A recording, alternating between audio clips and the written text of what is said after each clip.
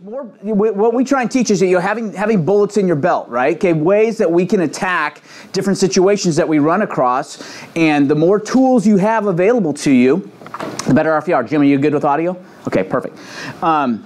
So here's another tool, all right? Some of you have been to this before. We teach a lot of traffic generating events, right? Mid 100K, we're talking about get in front of people, get face to face, eyeball to eyeball with people, you're gonna win. Just as soon as you get, and you can actually shake somebody's hand and look them in the eye, all right, you've got about an 85% chance of winning compared to having a great website. As much as great websites are great, all right, eyeball to eyeball beats pixel to eyeball every day of the week, all right? It absolutely will. So when you're there, though, you need to have a skill set ready to try and attack all these different types of buyers. So first-time home buyers, we got all these down payment assistance programs. We got people with credit challenges. The doctor walks in and says, I'm a doctor, and you immediately think your credit blows, all right? Okay, because odds are, all right? I'm just telling you. Any doctors in the room? All right, good. All right, you can self-attest to that, all right? And some of them can't. That being said, so you want to have something like the Home Partners of America, for that group. Last Tuesday after our office meeting, and that's up already, Jim, is that one up? On FHR University, that was the renovation loans. You remember, we all have heard of 203K programs for FHA, right, where they can borrow more money to fix up the property. Now, but Fannie Mae says, hey, look, we don't like to lose business, so Fannie now has a product that's similar to that, all right? And somebody from, you'll help me out here, I know her name.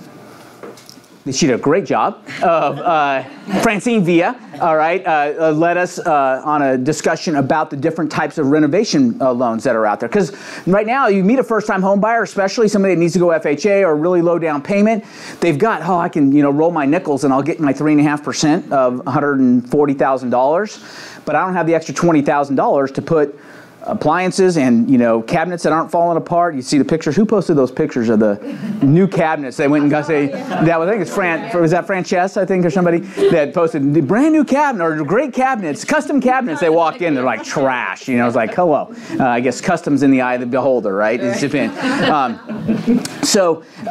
now they need to do all the stuff, but they don't have the money to do that, right? But everything that's in their price range, because they're first-time home buyer right now, especially, is trashed, right? So how do we work on that? How do we, finagle that? You always get that question, hey, how can I ever borrow more money than what what the house is so I can roll all of this in? Well, so you want to have an avenue for that, right?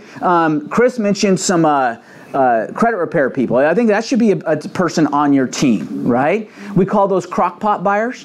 All right, we're going to put them in the slow cooker, right? Okay, well, you sit here, we'll come back in 6 months, see how you're doing, right? But we don't want to lose touch of those people, right? Because you don't want to, hey, I met you 6 months ago. Oh, yeah, well, I went to another open house yesterday, and now it's 6 months down the road, and I met somebody, and I'm ready to go, and I happen to go buy a home with them, right? You want to stay in touch so you don't just ignore the crock pot.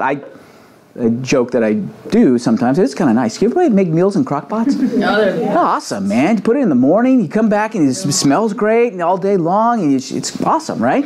Okay? You have to stand over and slave over. So that kind of buyer you want to have an avenue for that. Another type of buyer you're going to run into is an investor. Now, if you came to learn about the buy and flip seminar, you're in the wrong room. All right? Well, you're in the right room. You ready for that seminar? Okay, here we go. Buy low, sell high. All right? Done. Okay? Well, we'll borrow. Buy low, put lipstick on a pig, sell high. All right? Okay, that's what a buy and flip scenario is. The trick on all that, we all know, is buying low. All right? Book for sale in the lobby. What's that? Book for sale in the lobby. There you go, okay? It's just hard to find those deals and so on and so forth. So this is not Ron LeGrand. This is not... I'm not rolling through selling my $3,000, program. They're all going to take a bus tour and show you how we could go buy properties today, right? None of that, all right? This is speaking to the language of a person that is looking for a long-term investment, right? Longer term, what we call buy and hold investors, right? People are going to buy a property, hold it for a while, lease it out, get some return on investment, that kind of thing, maybe resell it. All right, they've read Robert Kiyosaki's purple books in the store, all right, Rich Dad, Poor Dad, and they're going to later on down the road, they're going to sweep off 4 green houses and replace it with 1 red hotel. All right, that's the whole idea. Now, you're going to meet investors that know how to do that. And when you know how to do that and you actually speak their language, they're going to fall in love with you. They literally will, because 99.8% of realtors out there have no idea how to do this. This is the stuff, and who's recently licensed, right? Okay, just passed the test how long ago? About a month ago. About a month ago, okay, passed his test. So he's probably a little ahead of you because, well, maybe not. Do you guys remember back in the day when you were passing your test and your first question you asked was, What? how many math questions? Yeah. Okay, so if I got all those wrong, can I still pass, right? Yeah, you guys, I can see it. I know you guys, right? Okay, that group, we're going to revisit that math, all right? The Irv triangle is going to come back to haunt you big time right now, okay? All right? But I'm going to do it in a way that I'm going to teach you, and I'm really good. I was a really good math teacher. I still am a really good math teacher. We're going to go with the mantra that this is simple. I got this, right? Those of you non-100Kers, that's what we talk. All right? This is simple. I got this, all right? So that's how we're attacking this. But I'm telling you, so you're going to run across those investors who are going to fall in love with you, and you're going to run across some people that maybe not know today that they are an investor, but might consider it based upon your explanation of how a potential, right? Because we make, where's my buddy? We make no guarantees, right? Okay, no guarantee. We make no guarantees, but we say, hey, look, here's what might happen, right? If we bought this and we had this kind of, rate of return. Here's some numbers, all right? And it looks good, all right? So everybody with me so far? Buy and hold, this is what we're going to talk to them about. And by the way, it becomes really a lot of fun. And guess what? At the end of the day, you're going to talk yourself into being one of these investors. All right? I'm a firm believer that real estate agents ought to be the largest holder of investment real estate. We know the numbers. All right? We can pay ourselves to do our business. Chris paid himself to buy his, home and so on and so forth. If nothing else, you have that license to at least get your stinking class fees and your first year of, board dues back by buying a home on your own, all right? At least reimburse yourself that, if nothing else, right? And do a deal. All right, so here we go. Here's the thing. I'm going to calculate a cap rate, okay? Here is, you guys heard that term before? Okay? Cap rate is short for capitalization rate. It is what investors want to hear. That's the thing where if you do say, hey, look, you're an investor, I run some numbers on a triplex just on the other side of town here a little bit, and you know what? I don't know why it's not, people aren't jumping at, but based upon what I'm seeing, you're probably looking at a 10 to 10.8% cap. Right? Now, if you do that at an open house, carry smelling salts, because you're going to have to wake that person up if they're a true investor, all right? And when you wake them up with smelling salts, they're going to say, what? I said, I thought you were a realtor. I am a realtor, but you said cap rate.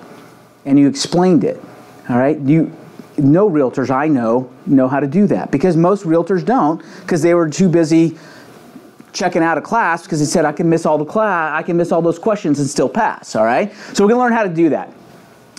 Cap rate, here's all it is. Cap rate is used to back into a value, all right? We don't care. Take your whole concept of traditional CMA, all right, as far as doing an analysis of your traditional concept that you use in single-family property, residential property, toss it out the window. All right, we're going to talk about how we're going to evaluate these things, but it is not based upon what the home across the street or same zip code or 3 streets over or whatever sold for. It has nothing to do with it, all right? It's all about cap rate. The logic is we're going to create a value based on the cash flow that the property creates along with the desired rate of return from the investor. Let me just give you an example. So repeat after me. Investors do not buy homes. They buy cash flow. Got it? That's all they're buying. Right? Is how much are you willing to pay me for this thing, happens to be a triplex, all right, that spits out 12 grand a year positive cash flow. How much are you willing to pay me, right? That's all you're going to have the discussion about. The key is how do we get to that bottom line, make sure it's verifiable that it does spit out $12,000 a year, all right? And then if the investor says, let me just give you a 300 or a 30,000 foot view, and then we're going to go down to, about a 300 foot view. But let's start at 30,000 foot. Let's say an investor says, you know what, I'm getting terrible returns, and I would just leave. If you can get me a 10%, a cap rate of 10, all right, then you say, okay, I can prove to you this thing, happens to be a triplex, spits out 12 grand a year. So in my mind, that says that investor should be willing to pay $120,000 for that thing. Are you with me? Because they're looking for 10% rate of return. 120,000, they take 120,000 out of their bank account, put it in, all right, and every year it returns $12,000. That's the cash flow, right? That is, easy enough, right, a 10% rate of return. Are you with me? Whole idea, all right? That's as simple as it. I told you this is simple, all right? Boy, I wish you would have taught my real estate class, Bob. Well, you're right, all right? Buy and hold investors are not purchasing property, they're purchasing a cash flow. I got ahead of my bullet point, all right? But if you get nothing else out of this class than that, just understand they are not buying a property, they're buying a cash flow, all right? You guys seen those J.G. Wentworth commercials? Right? Guy with the big horns, he's on the bus, and, you know, if you have a fixed annuity and you need cash now. Right? You know what I'm talking about? No. Okay. You got to go see it, man. We don't have enough time. I'd put it up there for you. All right? Okay, thank you. All right?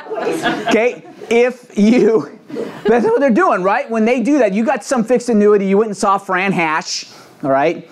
Is she the chick on the billboards? She's the chick. What's her name? Fran. No, I'm talking about Fran, the lawyer, right? Okay. Oh, yeah. All right. So you got somebody, and you talk to somebody. You know, somebody says, "Forget it. They don't. You know, they don't. The lawsuit has no merit, but it's easier to pay them off." All right. So they decide to pay you $8,000 a year for the next 10 years. All right, to get you off their back or whatever. Okay. So you sue somebody, and you get. So they have this annuity, right, coming in. But you say, hey, you know what? $8,000 a year is great, but I'm just, man, I am just itching for a Vegas trip, and it's going to cost me more than $8,000, right? So instead of $8,000 for 10 years, that's $80,000. But man, if somebody will pay me $60,000 now, I'll take it. All right, $60,000. So that's what J.G. Wentworth does. They go in and they'll buy your annuity. Hey, I'm going to buy the rights to your $8,000 a year, but I'm not going to pay you $80,000, right? I'm going to pay you less because current value of money and so on and so forth, right? That's all investors are looking to buy, is a cash flow. That's what J.G. Wentworth is looking to buy, that $8,000 a year cash flow. Chuck? It complicates the ROI or the cap rate a little bit if they're not a cash buyer. Oh, it does. Well, okay, but however, our value, and we're going to discuss that because that's when we get down to 300 feet, the idea, it affects the ROI, but it does not affect the cap rate, and I'll show you why, okay? Because cap rate does not take into consideration, all right, debt service, all right? And we're going to talk about that when we get there because it assumes cash. Now, there are two evaluations we're going to do for an investor. We're going to evaluate cap rate from a all-cash perspective, and most investors are smart, and even though they have the cash and say, hey, look, if I have $120,000 to put into that, but there's a lender out there willing to lend me at 80-20 or 80% LTV, instead of me buying one triplex, let's go buy 5, right? With the same amount of cash outlay because of leverage. So we want to analyze that as well, and we'll teach you how to do that, all right? But it's a very valid point, all right? And Chuck hit the nail on the head that we have to consider if we're going to do ROI analysis, which we will, that return on investment, right? That we do have to consider what our debt service is. And ROI is kind of like cap rate. It kind of is, all right, but ROI is really what my return is based upon the money I put in, all right? And we'll get there. Cap rate is what's my return or what am I willing to pay? It's a way of actually backing into a price. Because we're going to learn that the same cash flow, right? It's the same calculation, just gives you an answer on one end and an answer on the other. That's correct. Let's take a look at it. All right. All right. Let's go to the board. All right. So that's the 30,000 foot view. Got that whole generalized idea, right? Yeah. Leslie, you got this. It's the 8th time you've been here, and you've got it now. All right. Come on. I'm looking at a page that has 2014. Yeah, I love it. Okay. All right. We're going to drive it into you one way or another. We're going to get it. All right. So here's an example. I love teaching through examples, right? Because it kind of puts some numbers to it and kind of get some reality, all right? And this is fairly true. Here's the beauty of the example is that I'm going to share a triplex in Anywhere, Florida, all right? The cool thing is the formula we're going to use to do this for this triplex could be used for a 40-unit apartment complex in Northeast St. Pete, and it could be used for a Class A, right, commercial space next to the International Plaza. Right? It's all of it. The formulas don't change. All right, the numbers get bigger. There might be a few more details in a Class A office space, that the triplex in Holiday, Florida, doesn't have. right? But the reality is the logic and the concept behind it is all the same. And so if we can do it in a very simplified version, you can expand that to affect or work with anything you do. All right? So here it is. We're going to do this triplex and anywhere floor. This is just the raw data. Here's our raw data that we could ideally go to the MLS and get. All right? Here's the other thing. 99% of the people who are listing these types of investment properties, all right, have no clue how to list them. All right? Because what you need to properly analyze a property, all right, for an investor, or if you're going to look to invest yourself, is not in the MLS, unfortunately. All right, so you have to dig to get this. Now the fields are there, right? They could put all the data in.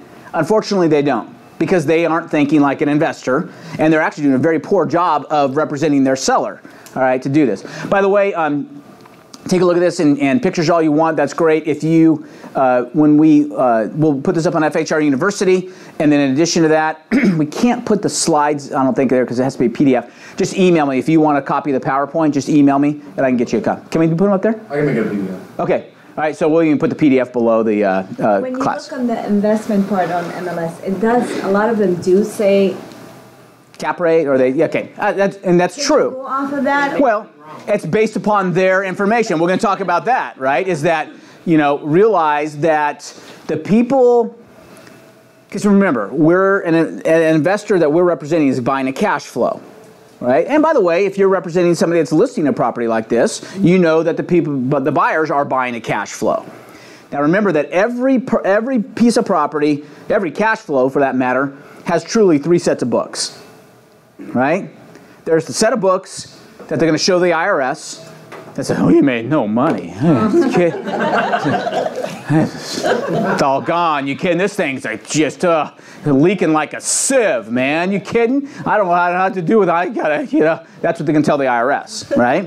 Then there's a set of books that they want to show you when you're looking to buy. Oh man, it's just raining dollars, man. I'm just telling you, I just got to carry a big enough bucket to catch it all, right? So that's the thing that they're going to show you. And then it's probably somewhere in the middle is the truth, right? And so you got to verify this stuff. I'm not saying just take what they're saying at face value. Somebody, who was it that bought, was it you?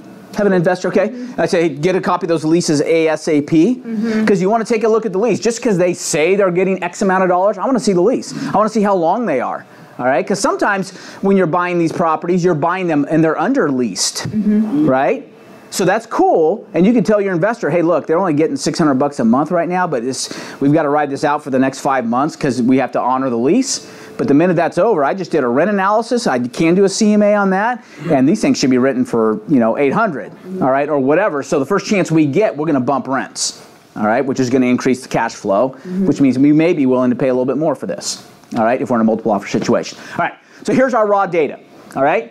Each unit, triplex, you guys, how many units in a triplex? 3. You guys, this is the brightest class I've ever had. All right, I am telling you, you guys are way ahead of the rest of the groups I've had to teach this to.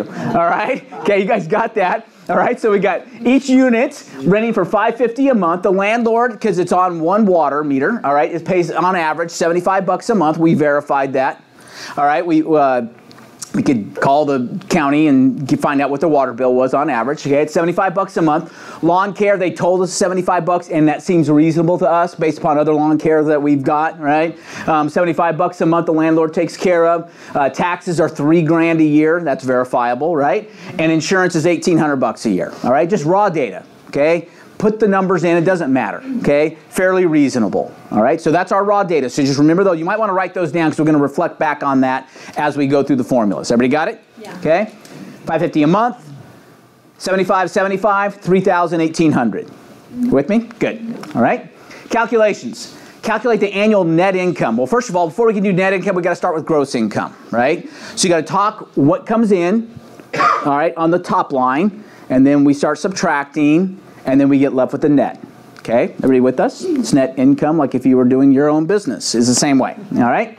Okay? 550 times 3, because you guys are a bright class, you got that. 3 units, that's $1,650 a month is coming in, 12 months and a year. See, you guys, got it. This is simple. All right? I got this. 19.8, that's our gross income. Everybody with me? Yes. Okay, pretty simple math. We're not going to do anything. There is no calculus involved here. Can Right. All right? No trigonometry, even though it's great. Do you know you could measure the shadow of a pencil? Right? And then based upon that relationship, if you measure the shadow of a pencil, and then you can then measure the shadow of a light tower, and then say, I now know, because I can know the shadow length and the pencil length, I can now tell you how tall the tower is without having to shimmy up the thing and drop a tape measure down. There's trigonometry. See, look at bonus stuff all over the place, all right? Okay, it's just good stuff. Chris? Tangent to the curve. There you go. You got to love tangents. All right? Okay, 19.8, are you with me? That's our gross income. Now we got that's cool, but we got to start subtracting, right? Because there are expenses to owning this thing called a triplex, right? We've got $150 a month. Remember, that's $75 for water, $75 for lawn care. All right, so we got to annualize that. All right, because that's a monthly expense, $150 times 12. And then we have already annualized expenses, which is taxes were $3,000. I'm sorry. Taxes $3,000. Yeah, taxes $3,000 and insurance was $1,800. Okay, so that's already annualized. If we do this, $150 times 12 plus the $4,800, $6,600 in expenses, raw expenses there. Okay, okay, verifiable stuff. Vacancy rate. Let's say, okay, now again, in an ideal situation, let's say we were doing this on a 40-unit apartment complex, we'd want to see the rent rolls. Okay, on average, how many of these 40 units are empty in any given month? Right? And if they have a long enough history to show you, they can come up with a vacancy rate, right? I chose, let's say out of our triplex, one of the units is vacant for 1 month out of the year. All right? Everybody agree in a triplex there are 36 rentable months? Yeah. Right? Okay, because 3 times 12. Let's say one of them's empty. That happens to come out to 2.78%. Which, isn't math beautiful, happens to be 1 month rent for one of the units. Isn't that great? We're all just, that is so cool. That's why I love math, right? Is it right or wrong? It's always All right? I mean, isn't that great? It's either right or it's wrong. Yeah. Okay? That's Joseph, my son, when the first he went to this 7th grade, started school at this really cool school in Nashville. But as a 7th grade, he's always gotten straight A's. So he writes his first essay for his literature teacher. Right, comes back, I mean, blood red. I mean, just that, dude, you know, not enough detail, you know, just give me more, all this kind of stuff. So next time he writes this really, you know, okay, this, I got me adjust, all right, so he adjusts, comes back, blood red. Way too wordy, right? Okay. I was like, that would be frustrating for me. It's like, hey, look, dude, either it's the tangent to the curve or it's not, right? Okay, we can, you know, it's either right or wrong. So that's just, you know, but it's good. It's good for him to deal with that kind of stuff. Anyway, so 136, that's our vacancy rate. And again, expand the numbers. If we had a 40-unit apartment complex and its average rate of 3.74% vacancy rate, we can figure that out, all right? Repairs and maintenance, let's just say, let's factor in 10%. Again, don't use 10% as the always figure, but there is a figure, all right? Whatever that is. Now, you can ask them for that. If they're a long-term holder of this investment property, they probably have some records that they could give you. All right? But if not, use some good kind of just common sense kind of things, right? Okay? A good amount of them should have for the actual property a P&L. Yeah, absolutely. If they have done it right. Exactly. They're doing it right. They're using an accountant, all that stuff. They should have a P&L. I mean, the individual houses, I do know this for Waypoint and Invitation Homes. Yeah. Each house has its own P&L. Perfect. So it should. That's how, you know, that's what you should be asking for along with the rent rolls and all that. What's your P&L for the past year? If nothing else, guess what? Every investor, all right, even if they're not a corporation or whatever, have to file a Schedule E. Anybody own real estate before for investment properties? There's a Schedule E, all right, Schedule of Real Estate Owned, right?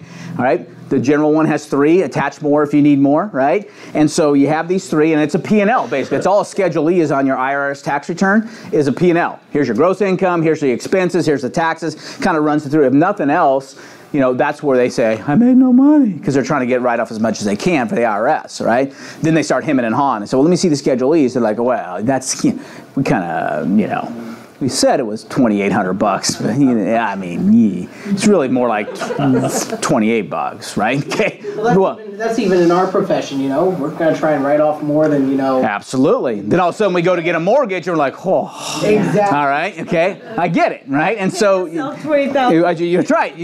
That's where you're going to pay the piper sometime, right? Okay. Well, you got a good point. Like going back to where I was with that. I've been told by Frank Cotto, hey, you've got to make your taxes look awesome for next year, income-wise. You're going to have to pay the piper that year, but hey, you want the awesome mortgage. Right. You know, so hey, I might not be writing off my 55 cents a mile, you know, on 15. It's what you got. If you it's either your income or you don't have it, right? Or the opposite side of that is, you know what? Let's just write off as much as we can, save up the money that we're not paying the government, and just pay cash for the thing, right? Or get a stated income loan, all right? Because we've now got 40% to put down, so they just say, who cares? Don't pay your mortgage. I don't care. All right, you're going to put 40% down? All right, let me take it back and I'll go resell it for 100% and we'll be good, right? So that's why the banks think that way. All right, so I just chose this number. All right, fairly reasonable. By the way, I've owned triplexes in anywhere Florida, right? And that's about that's a reasonable expectation. All right, reserves. Okay, let's take, these are small places, right? Let's say a roof, we can kind of get an estimate, it's going to cost about $6,000, all right? $6,000, and a roof should last 15 years. Are you with me? Okay. ACs for these, we're not talking, you know, we're talking 1.5 ton units, okay? Buy them in bulk, all right? You should be able to get them for $9,000, okay, $3,000 a piece easily, if not less, all right? $9,000, let's say it lasts on average about 12 years.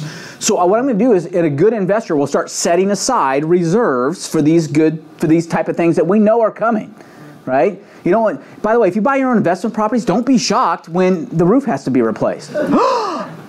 Well, yeah, roofs don't last forever, right? Okay, ACs don't last forever, so plan for them, right? And factor them in to your analysis so you know what's my true rate of return and what is a good price to pay for this thing, all right? So, everybody agree that 6K divided by 15 years is $400? You can do the math, it's pretty simple, all right? $6,000 divided by 15. 9K divided by 12 years is $750. So every year, this is not a monthly amount, every year I'm going to set aside $1,150, kind of just, hey, so I know that I've got money to buy a new roof when I need it and to get new ACs in them as they come, all right? Now, technically, do we get in and say, well, that unit had to replace 3 months ago and this one was replaced 8 years ago, right? And yes, you could do the analysis of that one unit's going to need more sooner and so on and so forth. But on average, if you just keep rotating them through for a long-term hold. Are you with me so far? Mm-hmm. Okay. See, these are all subtractions coming out of our gross. The net income, if I subtract this, minus this, minus this, minus this, minus that, should get $9,520. Okay. That's the true cash throw-off, net operating income, cash flow, all synonymous terms, all right? People use them differently, all right? But they basically mean that thing produces that much money a year. Got it? Now again, to Chuck's point, what is not in here? Mortgage. There's no debt service in there. Debt service does not have any type of thing to do with our cap rate analysis, all right? Now we don't ignore it, but it has nothing to do with the value of a home. Okay, by using the cap rate or the income approach. Remember the three different types of approaches? We have the comparable sales approach, we've got the replacement approach, or the cost approach, and we've got the income approach. Oh, that's tough. No, you know what? Finally, we get to use it, right? Instead of just memorize it so you can get it out on the test and forget it. All right, now let's re-remember it, okay? All right, 9,000, remember it. How do you re-remember? Well, how you do? Because you remembered it a while ago. You forgot it, so you can re-remember. All right, good deal. Okay, all right. Yeah, absolutely. Okay. How do you re-gift something? Hey, I got something for you. Want a gift card? No, all right. Okay. Value calculations. All right. So this is pretty simple. You can get caught up in a world of hurt here. All right. You can just trust me, or you can do the math, or you can understand the whole concept of it. Basically, if I've got an investor that's one that says, hey, look, I'm not buying a triplex in anywhere in America because especially triplexes that rent for $550 a month, they don't come without hassle. All right? The people that trust me, I've owned triplexes that rent for $550 a month, each unit, right? And it's kind of calls, you get them on, you know, May 5th. Hey, Bob, I got rent. Where are you? Don't move. right? I'll be right there. Okay, seriously, all right? And I get there, all right, I'll meet you at the corner of such and such and such and such, and I get there, and they're like, I only got 520. I said, what? I had 550. Like, I said, it's only been 15 minutes. I know, it's just burning a hole in my pocket. All right, okay, seriously, all right? So you get that type of renter when you're dealing with that. So factor that in. Because of that, guess what? You should get a better rate of return because they're a bigger hassle. Right, Chuck? Or 10% for professional property management. There you go. Or factor that back into your cash flow and say, you know what? Let me take another $1,920 off of that, okay, off my gross, and pay this dude, Jerry Papa, to manage these things for me and just get him out of my hair. All right? Very valuable and not a bad idea. Yeah. Okay? Yeah. Good point. All right? So, 10 cap. All you do, take the cash flow, net operating income, divide it by the rate of return, a decimal representation of the rate of return. Everybody understands 10% is 0.10? Yes. Yeah? Got that? Good. Okay. Do that simple calculation. When you divide by a number less than 0, you get a bigger number. All right? Here's where people start to glaze over on me. Well, we divided and the number got bigger. Okay? Because you're dividing by a number not less than 0, less than 1. Okay, sorry. Less than 0, you get a negative number. All right? But when you divide by a number less than 1, you're going to get a bigger number than what your dividend or your, I forget what they're called. All right, what you started with. Okay? All right? So, 9,520 divided by, you get, so what are you saying here? Is that somebody's looking for a 10% rate of return on that triplex, says I'm willing to pay you 95.2. Yeah. Period. That's it. Not a dime more. Why? Because if I pay a dime more, I'm getting less than my 10% rate of return. Now, remember, they're buying not a property, they're buying a cash flow, right? Okay? So, somebody else says, hey, you know what? Triplexes aren't that bad. I've owned them before, right? I'll do it. And compared to the 1.4% I'm getting at the bank or whatever it is, okay? I'll do it for 8 all day long. Okay, it's better than a sharp poke in the eye. So, okay? Just so I understand, that's your net profit? That's your net operating income, okay, is the 9,520. That's from the previous slide. We took the 19.8 or whatever it was, we subtracted out all the costs. What does the percentage number represent? That is what our desired rate of return. Okay. Okay, it's our desired cap rate based upon, hey, look, because the assumption is, without assuming there's any mortgage, is that I'm going to take $95,200 out of my account that I've got invested elsewhere, right? And lay it on the table to buy this thing. The only reason I'm going to do that is because you've proven to me that it throws off $9,520, and so I am therefore getting a 10% rate of return on the $95,200 I took out of my account. Does that make sense, Chuck? The one thing it can't address, and that all that's accurate, yep, is if the property appreciates. If you hold it for 5 years, you have additional return based on selling it later. Absolutely. We're going to go through that analysis as well, and that's exactly correct. By the way, how does a true investment property appreciate? You increase the net operating income, right? Period. Or you find somebody to buy it for a lower cap. Hang on, okay? Remember, somebody is looking for an 8% rate of return, just do the math, all right? Yeah, but just do the math. Yeah, but it's okay, $9,520 divided by 8%, okay, is a bigger number, even bigger. The closer we get to 0, all right, the bigger that number goes, all right? So it's that same person, or that same property, is worth $119,000 to that guy or gal. Yeah, but I'm just telling you, right? If you're selling it based upon the investment or the rate, the investment. What's the word I use for the appraisal? The way we did it, income approach. Thank you very much. Jeez, all right, 50 is a bear. Okay, okay. If I sell it based upon the income approach, and someone says I'm willing to do it at 8 cap, all right, then they're willing to pay $119,000 for the very same property. Why? Let's do the math. If I took $119,000 out of my bank account, laid it on the table, and this year I got $9,520 back, I do the math, that's an 8% rate of return on my $119,000 that I invested. All right? Okay, Chuck.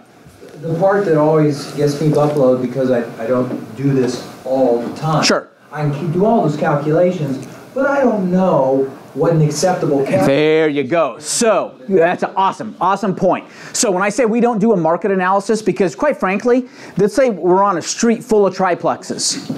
What most realtors do and say, well, the triplex 2 doors down sold for, so this should sell for, apples and oranges, right? What was the cash flow of the one 2 doors down? Now, if we can figure that out and see that it cash flowed $9,520 just like this one does, which is rare, right? Okay, but it sold for this, then we say, oh, that one sold for a 10 cap. So there's where your market analysis comes in, right? And that comes from experience, right? And if you could gather the data on a sale that occurred 3 months ago and go through all the gyrations that we're going to here, right? And see that that one sold for a 7.4 cap, all right? And on average, the last 6 sales in the last 8 months in this thing of this type of investment property in a 1 mile radius averaged out to 8.4% cap. There's where your CMA is. Are you with me there? So we have to do an analysis of what is a reasonable cap rate. And to further complicate it, if we're in... No, we don't complicate anything because this is simple. If your All right. if your expectation over the next 5 years is that interest rates are going to go up, Yeah.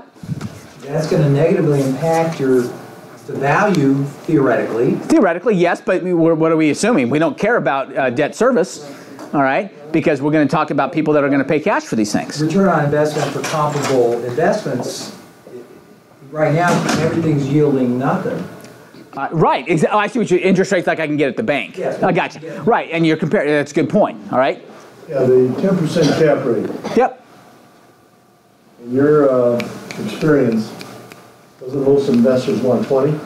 Well, I want 40. All right. Okay, I want. This way. Well, I'd like a trip to Europe every year. I don't get it. All right. What I experience is they won't settle for 10. That's possible. It depends on what it is. I know that's a good figure because Right. it's easy to calculate. Right. All I'm saying is everybody wants 20. Okay. Well, if they want 20, right? Then you gotta make more than 95-20. Exactly, but you take 9,520 and divide it by 0.2, and you say, well, I'm only willing to pay you 47 or whatever that is, right?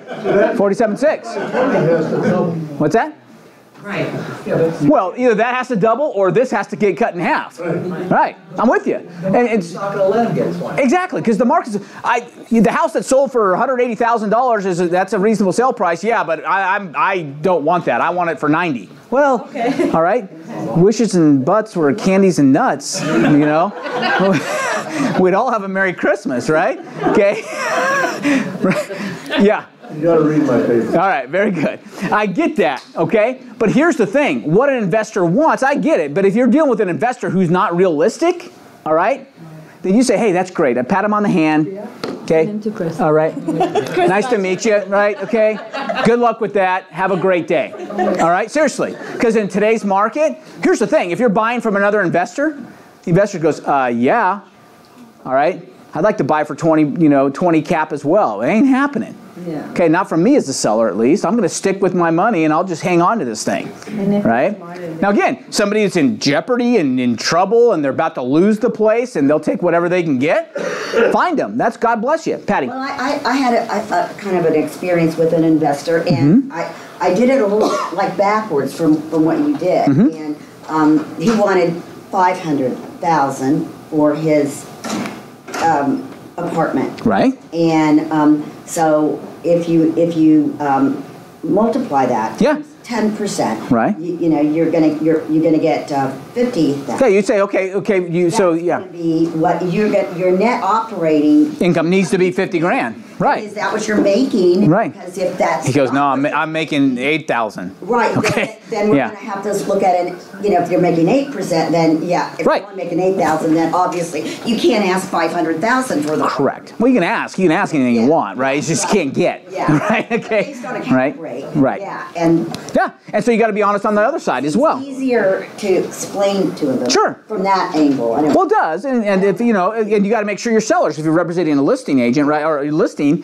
you got to represent your seller is reasonable in their expectation of what they're going to get as well. All right, it's no different as far as what a buyer wants to pay for a property and what a seller wants to get for a property. There really is no difference other than we've got to, hey, does this really make sense? At the end of the day, as we analyze this, does it really make sense, and is it reasonable?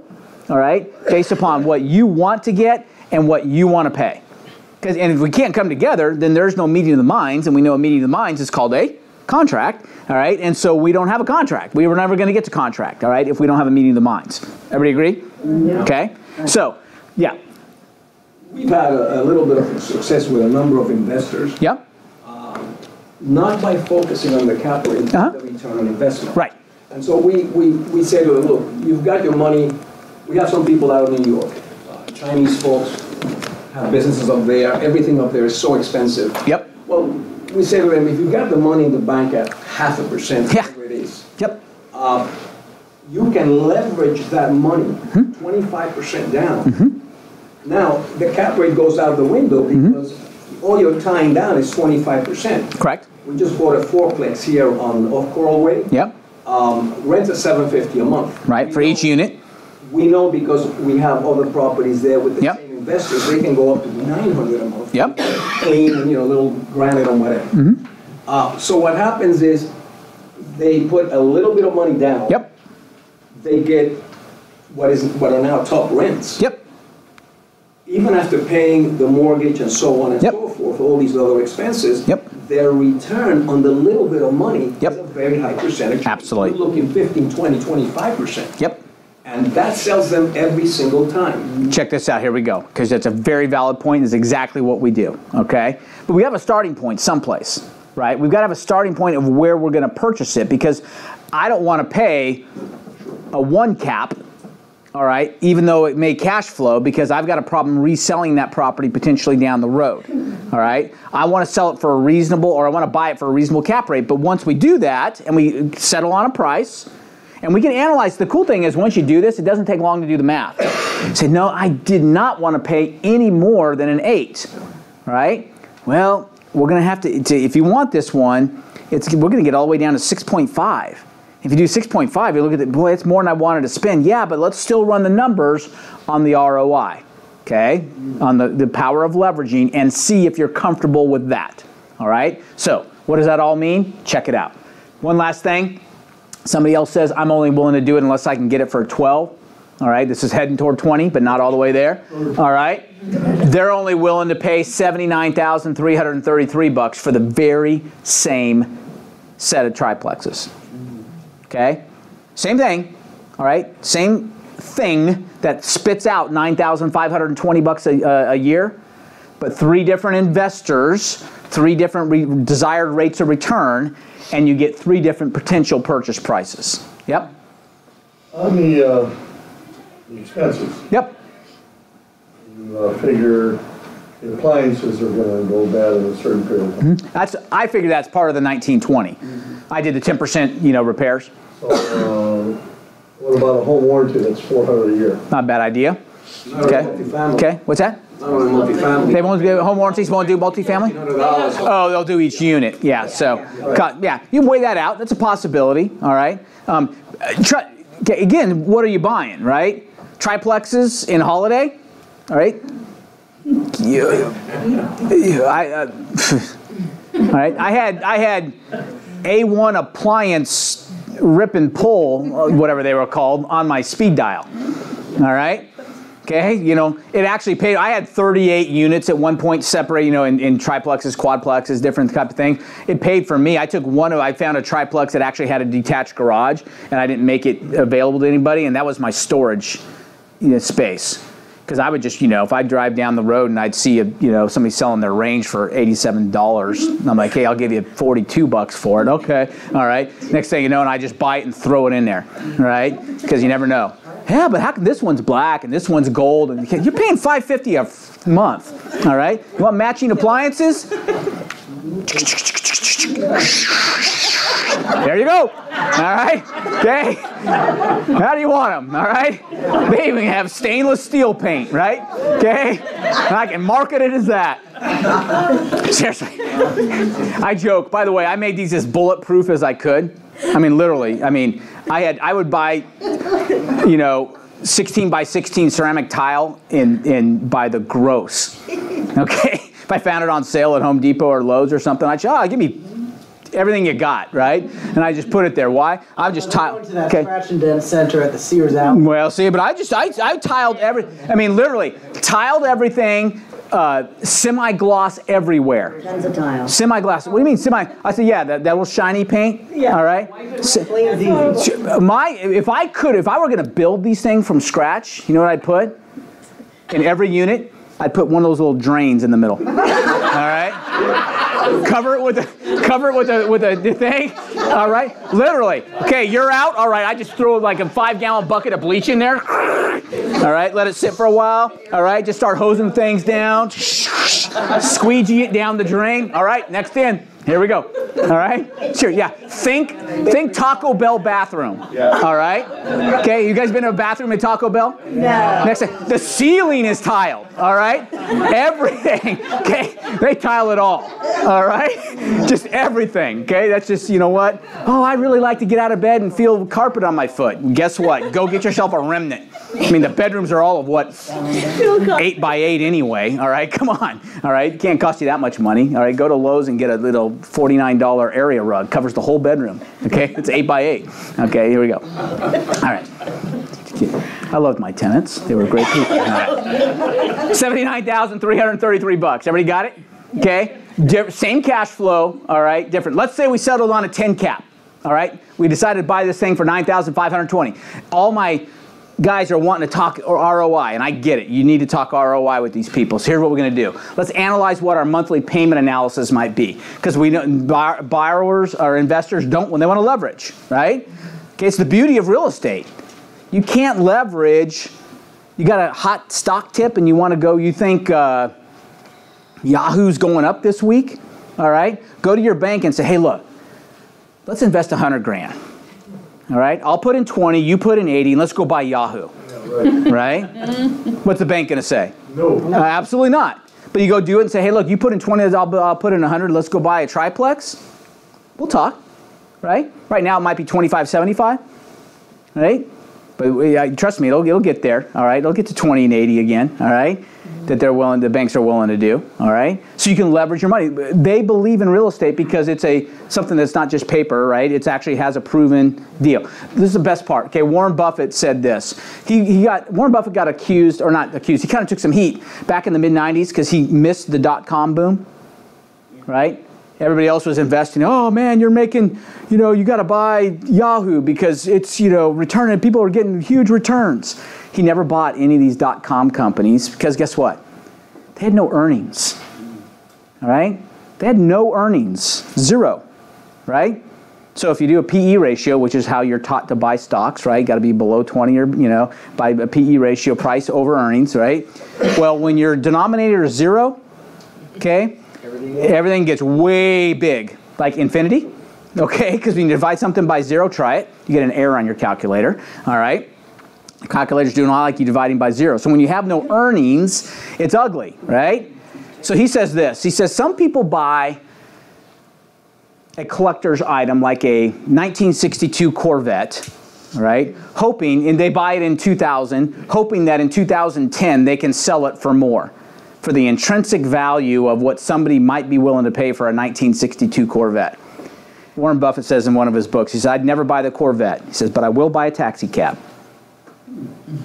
Why? Taxi cab can create cash flow, right?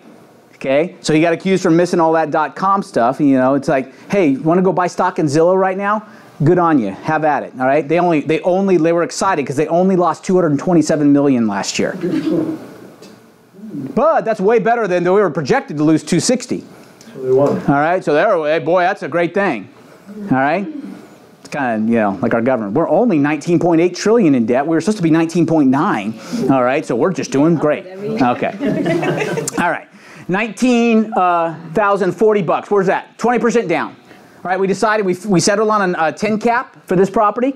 Right. Everybody agree that 20% of 95.2 is 19,040 bucks. So that's that much I'm going to really, because based on leverage, I'm going to take out of my bank account. All right. Principal interest on that. If we did a 30-year note at 5%, by the way, does investment property always carry a higher interest rate than a regular single-family homes? Always. Why? It's a bigger risk. Bigger risk. Right? When I owned all those properties, if things went to hell in a handbasket, okay, I'm going to keep a roof over my head and my family's head. Okay? Everybody else, fend for yourselves. All right? Deal with what you want to do to my credit, but if things get really rough, all right, I'm making sure so I'm going to fight for, and they know that, right? So it's a bigger risk for the bank, so they're going to charge a little higher interest rate, okay? Not significantly, but a little higher, right? So 5%, that just, you already knows there's a financial calculator right inside our MLS? Yep. Okay, very good. Okay, so you can just go get that. Taxes were $250 a month. Everybody agree? Remember, it's $3,000 a year. Right? So $250 a month, divide that by 12. 3,000 divided by 12 is $250. Insurance is $150 because it was $1,800 bucks. All right, divide that by 12, so I get another $150 a month going to insurance. Total payment $808.84. Everybody agree with that? Okay, just do simple math. Vacancy, repair, and maintenance reserves. Okay, that was our vacancy rate, 136th. Right? This was our repairs and maintenance, 1980. This was our reserves for roof and AC. Right? Add those up, and then monthly, make that a monthly amount. So we add those up, divide it by 12. Okay, $306.67 a month needs to go towards those things. All right, are you with me? Okay, cool. So that adds up. Others $150. That's our water and lawn care. Okay, so I'm analyzing this from. I am going to get a mortgage. Chuck had to leave, but he'd be happy to know we're talking about mortgage now. So when you see him, let him know. All right. There we go. Okay, grand total, all these added up, this plus this plus this, $1,265.51. Okay, with me? Okay, simple enough. Return on investment, finally, where's that slide been? All right, we get there, all right? True cash flow, $1,650 is my gross income a month, right? 550 times 3, that's a monthly income. Subtracting out the $1,265.51 we just came from the previous slide, right, which includes my mortgage, my debt service is now in there, everything's there, all right? I'm left with, on a monthly basis, $384.49 a month, and that already figures in one of the units being empty, all right, for 1 month of the year, repairs, reserves, all that stuff, taxes, insurance, all built in there, okay? Now, I'm a firm believer that you don't buy anything, and you certainly don't buy it on installments, okay, i.e. get a mortgage on it, unless it positive cash flows, right? Now trust me, I would be thrown out of the room if I were teaching this in California, because they don't know how to say positive cash flow. I come from California, right? They just, they like to buy the 1962 Corvette, okay? Hoping that, I've got friends of mine from college, right, that, oh yeah, I got this great investment property. I said, that's awesome, good, you got in the investment game. Yeah, well, I said, how much cash flowing?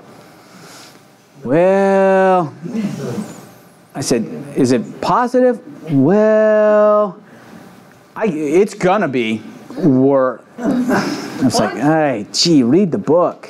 Because they hold on okay? to it. Because Yeah, in 7 years, it has to go up in value, right? yeah. Real estate never goes down, right? You know an investor never buys for appreciation, right?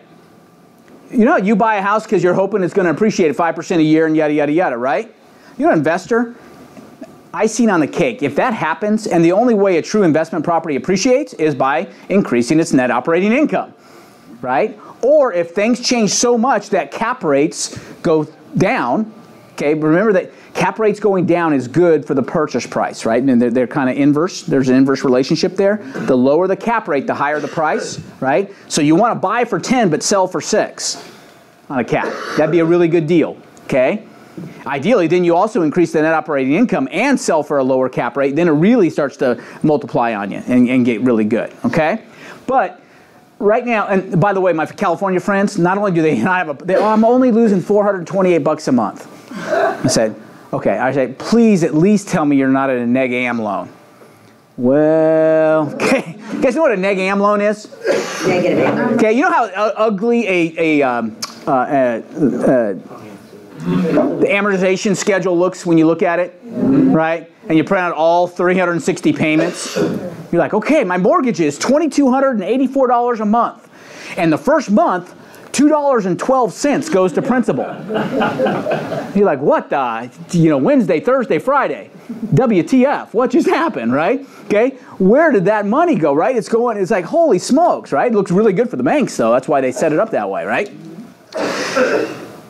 In a negative amortization loan, do you know what happens? Your $100,000 loan balance, after you make your first mortgage payment, you look, and the loan balance is now $100,800. It's going up. You're not even paying the interest on it. So they got a negative cash flow on a negative AM loan, and they're just like, I said, dude, just take your money and, roulette wheels. Do something, right? Got a better shot. At least you get it over with now. All right, put it all on black and see what happens.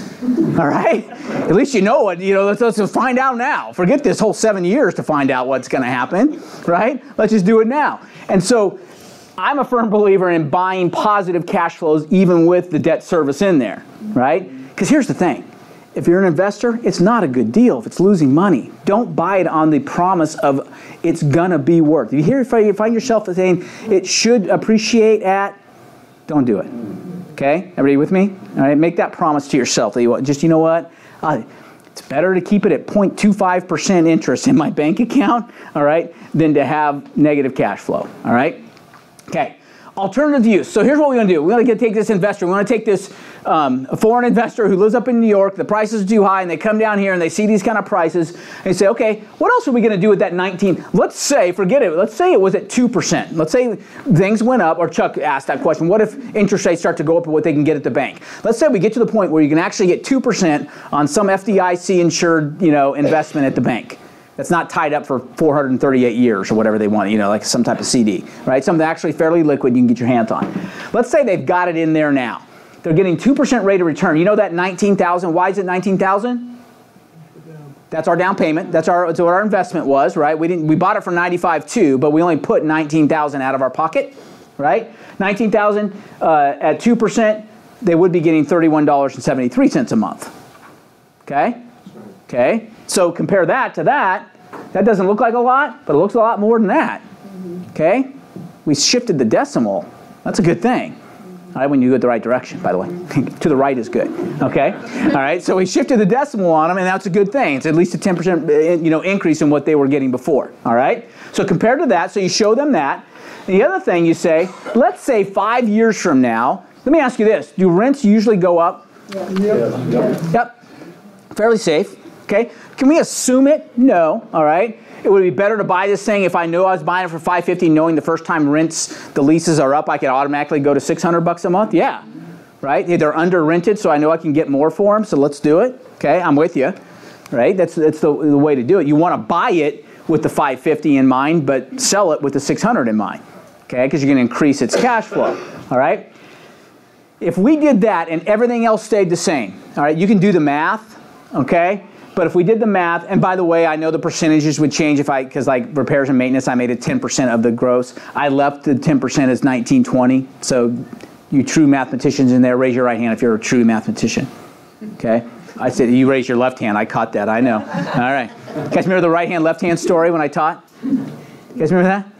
Okay. If you haven't told it, I'll tell you real fast. So I was a student teacher, right? Well, actually, my first year of teaching. So first year of teaching, I had to be a student teacher first. And then my first year, full year of teaching, they come in and they still evaluate you, right? So they got to send somebody in from the university to come and just check you out like 3 or 4 times a year to make sure you're doing things right, you're following all the things. So they usually do that when they bring the principal in, right?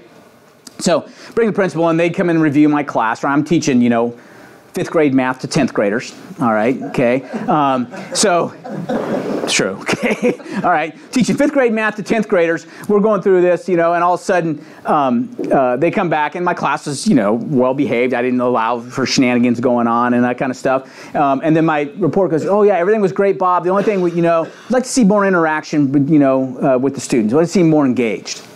Like, dude, I'm teaching fifth grade math to 10th graders. I mean, there's a reason why they're learning fifth grade math in 10th grade, but okay, I'll engage them. All right, whatever you say. All right? So the next time, I know they're coming back. They tell me they're coming back, so they know they're coming back. So I just made a deal with the class. I said, all right, here's the deal. I said, no homework tonight. All right, if every time I ask a question, everybody raises their hand. All right? They're like, okay. But what if I said, if you know the answer, raise your right hand. If you don't know the answer, raise your left. All right? Okay? That's what you were reminding me when you raised your right hand. All right? Okay? So every time, all of a sudden, I ask a question, the whole class, shoo, 38 kids, every hand goes up, and I would pick somebody with the right hand. All right? And boom, we got through the class grade. They had no homework. Teachers, oh, what a wonderful, boy, what an adjustment. You guys did a great job. All right? And I was like, right on. Okay? So always get around it. Okay. So there's always a way, right? I tell my boys all the time, they're trying to get, I said, you can't con a con. All right, you got to have a long life, man. I'm just telling you. You cannot con a former con, all right? Or a current con, really. All right, just kidding. All right, so anyway, where are we? So $1,650 a month. If rents go up by $150 a month, right, 50 times 3, we're going to increase our cash flow by roughly $150. So now our cash flow is going to be $534.49 a month, right? And if we went back to the first slide, or second slide, and went through all those gyrations again, adding, instead of putting 1550 or 1650 in there, 550 times 3, but put 600 times 3, all right, that's going to change my gross income and all that kind of stuff. So now, even if I sold it at a 10 cap, all right, if you did the math, all right, went back through it, it would be basically that $9,520 cash flow we were getting came out to $11,009, right? And so if I sold it for the same cap rate at 10, that same place is now worth $110,000 5 years later. Okay? That's just using the same cap rate, nothing else. Now, you said you can't assume appreciation. I didn't. I used the same cap rate. Didn't appreciate at all. But it did appreciate because I increased the cash flow. Right? So what's another way to increase cash flow? You raise the gross, or you lower the expense, all right? Or a combination of both, and now you're in business. Right? You make the net operating income look better, whatever that takes. Okay, so now you got that. So that same thing is now, let's say 5 years later, hey, I'm going to go sweep off 4 greenhouses and replace it with one red hotel. All right, I'm going to take my 6 triplexes and I'm going to go buy a 40-unit apartment complex. So I'm going to 1031 exchange, sell all these, take the cash out of those, put it into a 40-unit. I'm going to consolidate, and go that direction. All right, there's a reason why on Monopoly they do that. Okay. It's real life. People sweep 4 greenhouses off all the time and put 1 red hotel. All right? It's a better way to go. All right? By the way, maybe you want to buy a hotel. If you were going to buy this, does this apply to this? If you were going to buy this hotel? Mm-hmm. Yep. They've got books. All right? And their books come out to a net operating income at the end of the year. And what am I buying the hotel, or am I buying the? Yes. Thank you. Okay? That's all I'm going to do. What am I willing to pay for a cash flow? All right? That's what it is. Okay? $110,090. Everybody with me? Okay, so far. Now, let's take a look at our ROI. The loan balance, and I look back at that amortization schedule, went down 60 months. All right, didn't go down by a whole lot. We all know that, right? Principal's still pretty high, but at least it was lower because it's not a neg am loan. All right. So now I looked at that amortization schedule, and that property, or I still owe $70,345.81. That's a pretty specific number, isn't it? Because that's what an amortization schedule does, all right? That's what the bank agrees to you do. By the way, that's when you're doing a rent versus buy analysis. Here's another question to ask people. Well, should I buy or should I rent? Okay, let me ask you this. When's the last time your landlord's going to guarantee your rent is going to be the same for 30 years? Yeah. Right? The answer is never, right? All right, but the bank is. It's the only thing you can change on my PITI, T&I. And you're paying with inflated dollar. Absolutely, okay? It's right. You're going backwards. Rent's going up and my value of the dollar's going down, both things, right? And so with that in mind, that's another thing when you're comparing people to rent versus buy, okay? So my loan balance is $70,345.81. Cost of sale, remember 110 was what we're going to sell it for? They're going to come back to you and you're going to sell it to them, 6% commission, plus doc stamps and title, about $8,254, all right, about. Okay, 6% plus I just factored in, doc stamps, we do know what exact that would be, and title insurance usually runs about what doc stamps are, okay, somewhere in that range, so it's kind of a good point. So $8,254, net proceeds, $31,490.19. That's after I got my money, paid the realtors, and paid my mortgage back, all right? So now I get a check for $31,490.19. My ROI, though, is really $12,450.19. Well, why is that? Well, I walked away 5 years in the future with a check for $31,490.19, right? But 5 years ago, I walked in with a check for $19,040. So my true return is the difference between these two. Agreed? Because I got a check today for $31,000, or 5 years from now for $31,490, but I walked in 5 years ago with $19,040, so I can't count that as return. It's the gain that I made, right? $12,450.19 is my true return so far, okay? And I'm going to divide that, by the way, isn't math beautiful? Let's say, everybody raise your right hand. Right hand. All right. I'm looking. Math is beautiful. Okay, I'm just telling you. All right. Our returns are going to be huge. All right. Return on investment. Guess what? The formula's in the name. Okay? What? My return on investment. Look at that. Isn't that beautiful? All right. I think music is the international language. Math is the international language. Okay. All right. Return on investment. Okay, so I can take that divided by that, and I get a 65.4% rate of return. Not bad, but that's over 5 years. So we can't get too excited about it, right? But it's better, it beats a sharp poke in the eye. All right. Divide that by 5. And I get about an annualized. Now then, again, if I've got people with their Series 7 license in the room, that sit there and say, yeah, but the annuity value of the current value of money is not the same today as it was. I get it. Okay, there's some analysis we can do in there. All right, but let's just keep it rough. All right, that we're going to get about 13% annualized rate of return each year. Not bad, right? So that's something to show an investor. Okay, but catch this. It gets even better because for 60 months, I was adding $384.49 to my bank account. Remember, that was the positive cash flow even after debt service and all that? After we paid the mortgage, it was making $384.49. If I added all that up for 60 months, that is 23 grand. Now there's, yes ma'am. But if you raise the rent, it would actually be more, right? It would be more. I assume that we raised the rent the month before we decided to sell. Okay, that's but that's a very valid point. If you had along the way, halfway through, let's say 2.5 years in, is when we raised the rent, then yeah, that would change the numbers even better. Okay? But, now again, people say, yeah, but you had repairs. Well, repairs we already factored in, remember? The $1,980 or whatever it was that we were putting away each year for repairs, kind of planning on that.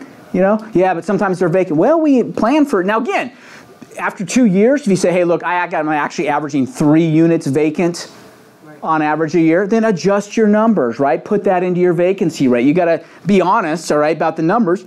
Don't lie to yourself. Too many investors lie to themselves. Yes, sir. If you don't have any repairs. Yep. Save it up for next time because you'll have them next year. After 5 years, right. Sell the place, no repairs. Your number just goes up. Absolutely. Yeah. But that's why you talked about home warranty. Right. But on single units, not on multiple units. Correct. Exactly. Very $100 a year to cover your losses. Yeah. I'm with you. I agree. Well, totally agree.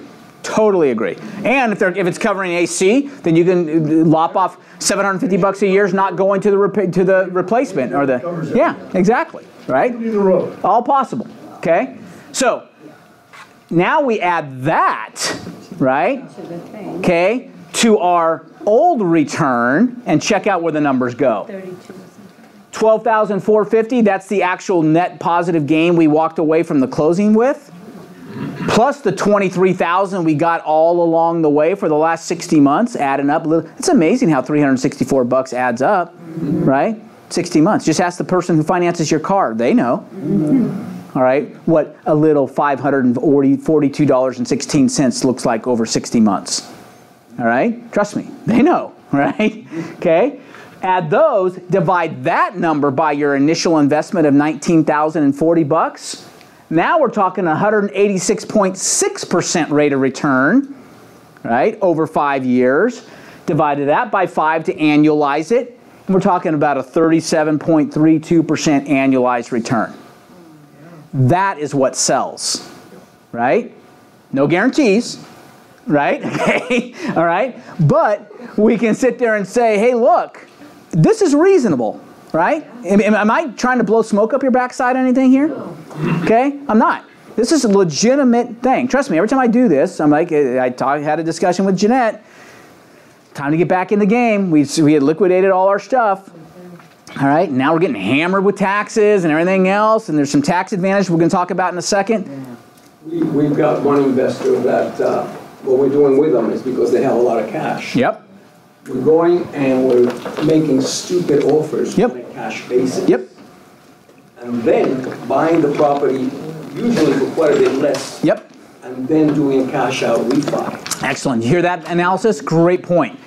Okay, because I don't want to worry about appraisals and all that stuff, but if you make a really stupid being good for the buyer, right? Okay, offer, all cash, you take that cash, now you've got 100% invested, but now you're going to pull 80 or 75% back out. You get someone to refinance that thing after the fact, all right, because the seller liked it when you bought it for cash, but now you pull out 75% to go add back to your kitty, all right, go under your mattress. So the next time you find a really good stupid offer to make, yeah, right, you pull it out of your mattress and go make another stupid offer, right? And you're starting to replenish this cash flow all the time. Your commission goes down a little bit.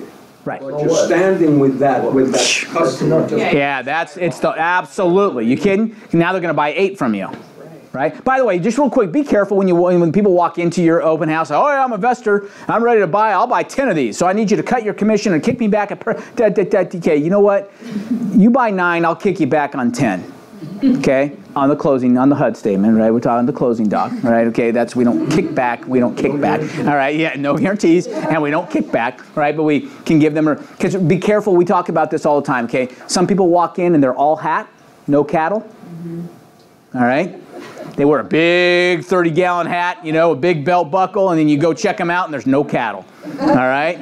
Okay, it's a Texas term, talking about all hat, no cattle, all right? Don't fall into that, all right? Make sure you verify these people are who they say they are, all right? And if once you do, though, you start working with them, you can sell multiple properties to them, all right? Because there's some other advantage. Everybody with me so far on this math? Yep. Okay? Remember, you can email me for the slides. I'll get it to you. Tax benefits. Don't become a CPA because you're not one. Unless you are one, then you can remain one, but don't become one. All right? However, residential real estate depreciates over 27.5 years. By the way, anything 4 units or less is considered residential, right? We all learned that in class as well. 5 units or bigger, there's a different depreciation rate. Commercial property still depreciates. It just doesn't depreciate as fast, which means it's a longer period of time. I can't remember what it's 30 some odd years, right? 39 maybe? I can't remember what it was. All right, 27.5 years, which means this, that we'd have approximate, in our example, if we paid $95,200 for this thing, all right, each year out of that cash flow that the person made, net operating income, all right, not out of my pocket, but on paper, what I show the IRS, I get to write off about $2,700 a year, saying that's a paper loss because this property is depreciating. That's in addition to the hard things that I can verify, that I can prove, like, hey, I did have to replace the AC, and I did have to, you know, repair the, you know, damaged toilet, and yada, yada, yada. In addition to that, on paper, now why? Let me answer the question why I take the 27.5 years and I only do $75,000 instead of the $95,200. Your loan, you put good, not there. Good point. Good point. But it's not there. We only get to depreciate the improvement. Okay. So there, every property has a land value and a improved value, right? Okay. So the IRS goes with the assumption that land does not depreciate. Okay. And so People ask me all the time, how did I do my own on these? And when I did it, I just went to the the appraiser's, sheet, and they always have a breakdown, all right, of how much of it was, for this, and I just used that, and my CPA always just said, as long as it's, hey, look, that's very reasonable to say that's how we came up with our value of what we're going to write off. Okay. By the way, $27.27 a year, that's going to come off, and so it's going to lower your adjusted gross income, which is great when you're paying taxes, not so good when you're applying for a mortgage, right? Because you're trying to, now I got to get it back up. Just know this, that any good lender, and they all should know this, that's why they ask for all your schedules. I need your entire tax return with all schedules, because they will take your depreciation and add it back to your AGI when they're, because they know it's only a paper loss. Now, here's the other thing. What does that do? All right, when do you have to pay this tax? Anybody know? Sell it. Okay, when you sell it, because it's going to be part of your capital gains analysis, because what you're doing is lowering the cost basis of your purchase. Your 95.2 says, oh, you bought it for only 95.2 minus 27.27. Minus 27. Every year you own it, you're reducing the cost basis of it, but capital gains is usually, for most investors, a lot lower than ordinary income tax rate, okay? And I know we got to roll. So this would be a passive loss, not under special, unless a special election were made. Talk to your CPA about that, okay? Meaning, a lot of times if they're not a qualified investor, then they become, it's a paper loss that just gets applied to future gains, okay? It goes against future gains, but you can talk to your CPA about that, yeah. That's what Trump did. Well, and that's what a lot of them do. Exactly, right? He had that massive, whatever, loss of, exactly, okay? And I'm going to write that off over the next so on years. It's a passive loss going against future gains. Closing thoughts. Learning to look at a piece of property as an investment tool outside of your normal CMA analysis. The only you're going to CMA on is what is a reasonable cap rate, okay? Based on other things that have sold. Investors, CMAs don't matter. They're concerned with cash flow, cap rate, ROI, and the tax benefits. That's what they want to talk about. And if you learn to speak this language, I'm telling you, you're going to win people over and sell them 8 different pieces of property instead of 1. Questions off the top before we let everybody go? See, I told you I was a good math teacher. Look, you guys got this. All right? It's either that or it's so late you got to go to the bathroom. You go and say, I'm not going to ask a question. I don't want to be that guy or that gal. All right? That keeps us here longer.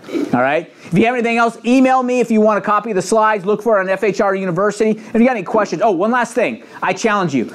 If anybody will go pick a property just to practice on, has to be more than 1 unit, duplex, triplex, quadplex, start there. Pick a property, do all the analysis, and email it to me. Say, hey, Bob, I took a look at this property. They're asking this, but I did some research, and it should be worth that. I figured that the normal cap rates are that. Okay, I challenge you. In the next, I got to put a time date on it. How many time between now and the end of May?